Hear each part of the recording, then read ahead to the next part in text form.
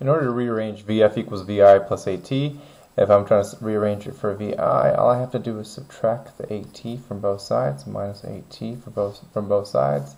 These cancel out, and I get VF minus AT equals VI, or better put, VI equals VF minus AT.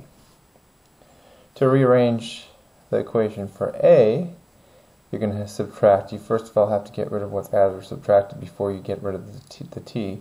So subtract VI from both sides, and at that point in time you have VF minus VI equals AT, and then you just have to get rid of the t by dividing out the t. So you end up getting A equals VF minus VI over t. And then lastly, if I'm trying to rearrange this one for t, it's practically the same thing as the last. Subtract the VI from both sides, get rid of that, you end up getting VF minus VI equals AT, divide out the A in this case, and you get t equals VF minus VI over A. So there are the three equations rearranged.